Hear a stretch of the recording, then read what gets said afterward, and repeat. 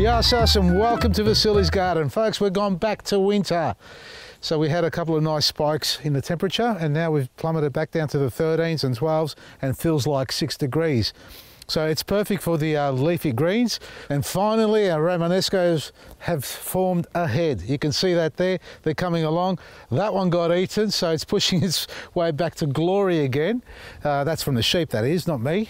So these are forming, but have a look at the size of these cabbages.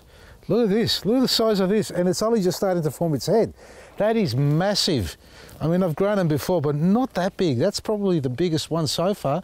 Even that one in that corner there, the leaves are huge. Have a look at this. Talk about making dolmadas, mate. You'll feed a whole family with one leaf. That's impressive. That's because it's growing in our planting mix, folks. Yeah, that's right. Whereas over here with our liquid fertiliser trial, folks, well, there's not much to see here. They're all growing in cocoa pith, and they're not happy little chaps, that's for sure. Well, the tomatoes aren't, of all three plants. So we've got the marigolds and the sweet basil and a tomato plant. And because we've gone from a nice, hot, sort of short week of weather, good weather, to really cold, windy and rainy days, the tomatoes are really starting to curl their leaves up there. They're not happy with the weather, that's for sure, but we'll persevere with these. I haven't given them a second liquid feed. They've only had one go at it, and it's only in cocoa pith. What we are going to do, is just to recap on it, is we're actually going to do another trial using the cheaper planting mix. You can see we've stacked them up in the background there. So we're going to put the Garden Basics, the 3 varieties of Garden Basics planting mix or potting mix, and do another row here with only the basil and the marigold, because I don't want to have tomato plants all over the place, because if they do grow, when they do grow, it's just going to be a shambles here. So basil and marigolds in a basic cheap potting mix to see how they go. In the meantime, we'll just keep persevering with these little fellas, and hopefully they come to good glory and see the better days as the weather warms up. Let's have a look at this one. What's this one here?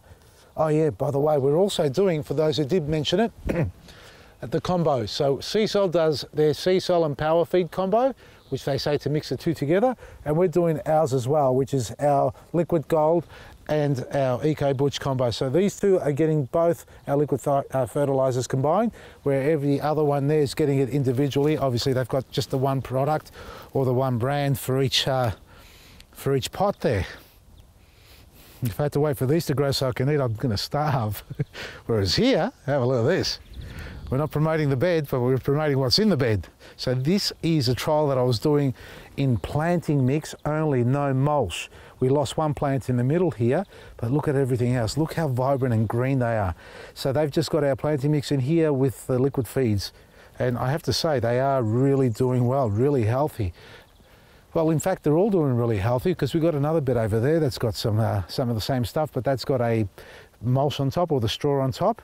So the straw does help. This was crusting over at the beginning when the sun was shining on it, but because we've got a mass planting going on, there's no direct sunlight to dry it out or dehydrate it.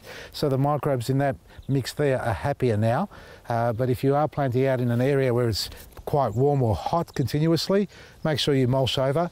And before I go, with all the rain we've had, and some areas have had some really heavy downpours and, you know, high levels of rainfall, check your garden beds, make sure they're not waterlogged, or if you've got too much mulch applied over the top, near the smaller plants, especially the seedlings, draw the mulch away from them so they're not going to get root rot or collar rot, because that can happen to them, and just being disheartened about the whole process of growing veggies at home.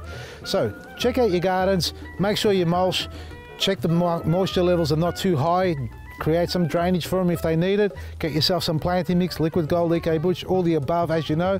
Check out our stockist page, and great specials on this weekend for you as well. Dagden on Click and Collect has gone crazy, so please bear with us, because we're trying to keep up with the orders.